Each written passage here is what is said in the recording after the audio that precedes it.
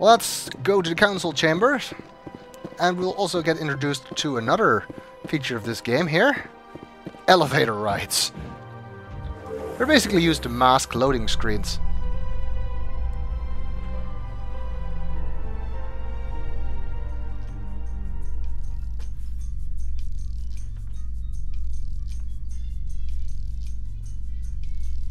The council isn't going to ask me any questions, are they? I doubt it. We've made our reports. Now we just have to trust Ambassador Udina. No, we don't, sir. Come on, have a little faith in your elected representatives. Not that I do, but still. Like I said, Udina is kind of an arse. Yeah, so we get these really long elevator rides in multiple places in the game. They are used to disguise the loading of new areas, and also have music.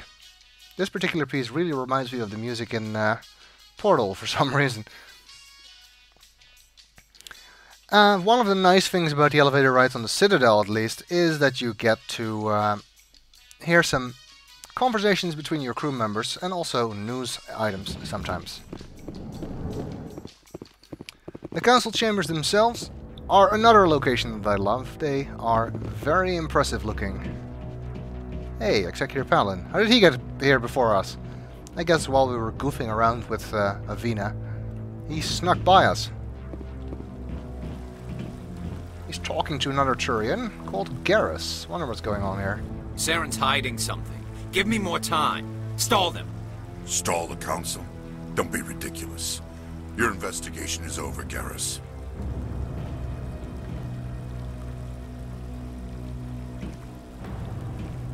Commander Shepard, Garrus Vakarian. I was the officer in charge of the C-Sec investigation into Saren. I got the impression he doesn't like Saren. Sounds like you really want to bring him down. I don't trust him. Something about him rubs me the wrong way. But he's a Spectre. Everything he touches is classified. I can't find any hard evidence. I think the council's ready for us, Commander. Good luck, Shepard. Maybe they'll listen to you. Yeah, don't get your hopes up. They got a fountain here. Nice. And the trees and everything. It's quite an impressive location. What are those cherry trees?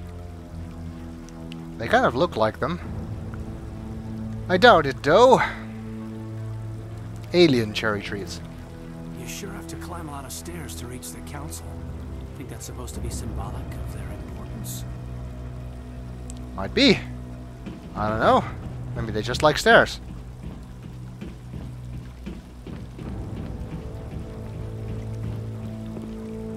Ominous sounding music here. Music in this game was actually written by someone who's familiar to my viewers, namely Jack Wall. The Volus won't be joining the council for years. I'm not so sure. The humans are making a strong push, and you can bet the Volus will be right on their coattails if they succeed. Allowing the humans to join us is a sound strategic move. But the Volus? No. The Hanar are likely to be next, then the Elcor. You may be right, though the Hanar need to lighten up a bit first. You just don't like them because you have trouble understanding them. And who doesn't have trouble understanding the Hanar? We'll see them later. You can overhear conversations in various places in this game. As I was saying, the music was written by Jack Wall, or at least he's one of the composers of this game, who also wrote the music for Myst 3 and 4. Not that you can really tell, very different style he uses here. Another keeper is sitting here doing nothing. I guess the council's up here. There's an exclamation point there, which indicates there's a story-related event there on the radar. Ah, I see Captain Anderson is waiting for us. The hearing's already started. Come on.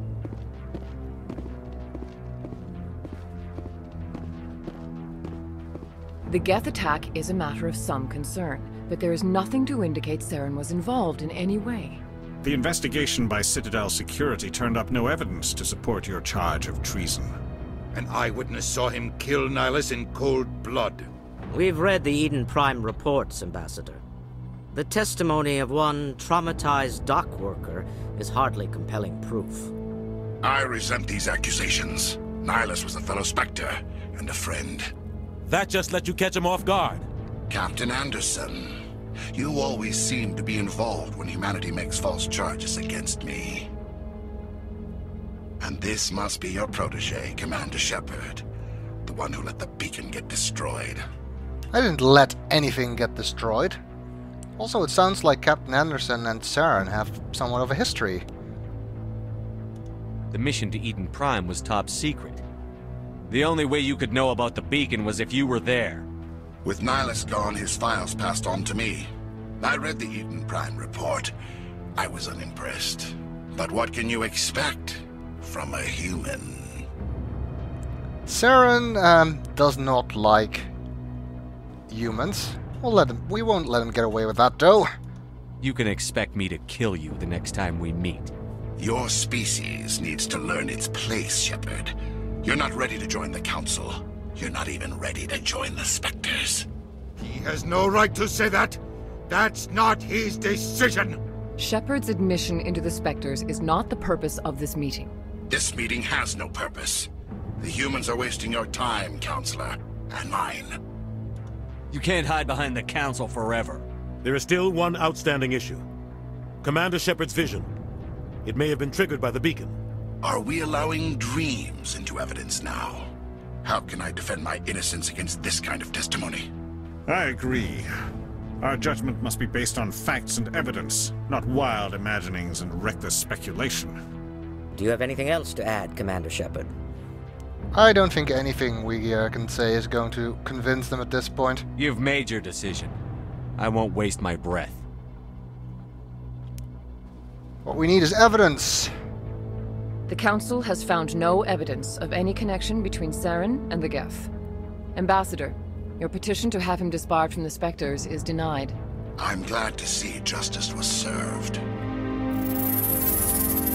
This meeting is adjourned.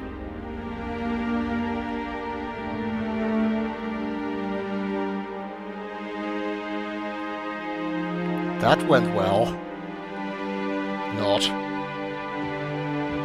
It was a mistake bringing you into that hearing, Captain. You and Saren have too much history. It made the Council question our motives. I know Saren. He's working with the Geth for one reason. To exterminate the entire human race. Every colony we have is at risk. Every world we control is in danger. Even Earth isn't safe. Tell me about this history between you and Saren. I worked with him on a mission a long time ago. Things went bad. Real bad. We shouldn't talk about this here. But I know what he's like. And he has to be stopped. But what can we do as long as the Council is protecting him and he is still a Spectre? What's our next step? As a Spectre, he's virtually untouchable. We need to find some way to expose him. What about Garrus, that C-Sec investigator? We saw him arguing with the Executor. That's right. He was asking for more time to finish his report. Seems like he was close to finding something on Saren. That could be a good lead. Any idea where we could find him? I have a contact in C-Sec who can help us track Garrus down. His name is Harkin. Forget it. They suspended Harkin last month, drinking on the job. I won't waste my time with that loser. You won't have to. I don't want the Council using your past history with Saren as an excuse to ignore anything we turn up. Shepard will handle this. Come on, Udina. You have no right to talk to the Captain that way. You can't just cut Captain Anderson out of this investigation. The Ambassador's right. I need to step aside. I need to take care of some business. Captain, meet me in my office later. Harkin's probably getting drunk at Cora's Den. It's a dingy little club in the lower section of the wards. Yeah, the bartender at the embassy bar mentioned that. Sounds like he might be a bit of a sketchy lead, though. Hopefully there's other ways. Maybe there's another way to find evidence against Saren. You should talk to Barla Vaughn over in the financial district. Rumor has it he's an agent for the Shadow Broker. The Shadow Broker? An information dealer. Buys and sells secrets to the highest bidder. I've heard Barlavan's one of the top representatives. He might know something about Saren, but his information won't come cheap. Well, at least we have an alternative, if Harkon doesn't work out. You and Saren have a history. What happened? About 20 years ago, I was part of a mission in the Skillian Verge. I was working with Saren to find and remove a known terrorist threat. Saren eliminated his target, but a lot of people died along the way, innocent people. And the official records just covered it all up. But I saw how he operates. No conscience, no hesitation. He'd kill 1,000 innocent civilians to end a war without a second thought. Well, sometimes that is unavoidable, but it should be a last resort, not something you do without second thought. Killing innocents doesn't end wars, it causes them. I know how the world works, Commander. Sometimes you're forced to make unpleasant decisions, but only if there's no other way. Saren doesn't even look for another option. He's twisted, broken. He likes the violence, the killing, and he knows how to cover his tracks. Okay, we can drill a bit deeper into some of these topics. Tell me more about the Shadow Broker. He's a necessary evil of galactic politics. Buying and selling information is a part of the game, and the Shadow Broker just happens to be the best player on the field. Always sells to the highest bidder. Doesn't get involved in politics, doesn't pick sides. A simple system, but it works. He's not a threat to anyone, not directly. He's just a resource we can use, or she is. Or maybe they are. Nobody really knows. Okay, that's vague. Our ambassador doesn't seem to get along with the Council. He's just frustrated. The Council's always preaching that we need to be part of the galactic community. But for them, it's a one-way street. They want us to expand and settle unstable regions like the Skillian Verge and the Attican Traverse. But when we run into trouble, they don't want to help us out. Everyone knows it's only a matter of time until we get a seat on the Council. The ambassador just thinks it should happen sooner rather than later.